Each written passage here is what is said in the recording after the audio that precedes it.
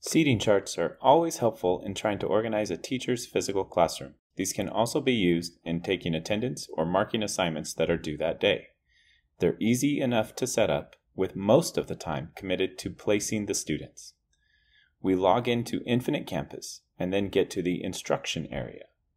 If we happen to be in Campus Tools, we can click the 3x3 Apps button, sometimes called a waffle, Rubik's Cube, or tic-tac-toe, and then choose to go back to instruction.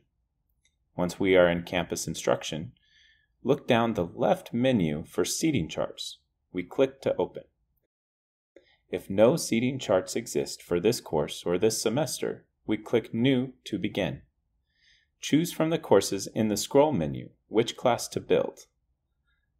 Then we choose a name for the chart. Most use the period for the class as the name. And then we select some settings for the size and shape of the layout. We have options for automatically placing students by alphabetical order, random, or to not place them. Once we have the options chosen, we click Create Chart. If we choose to place the students manually ourselves, we can see them with pictures near the top of the page. At this point, we just drag and drop the students into place. Once we are finished with the placements, click Save.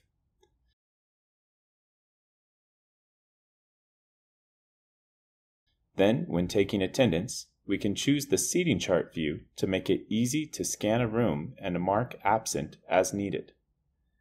Thanks for watching, and be sure to check out our other videos on helpful tips with EdTech.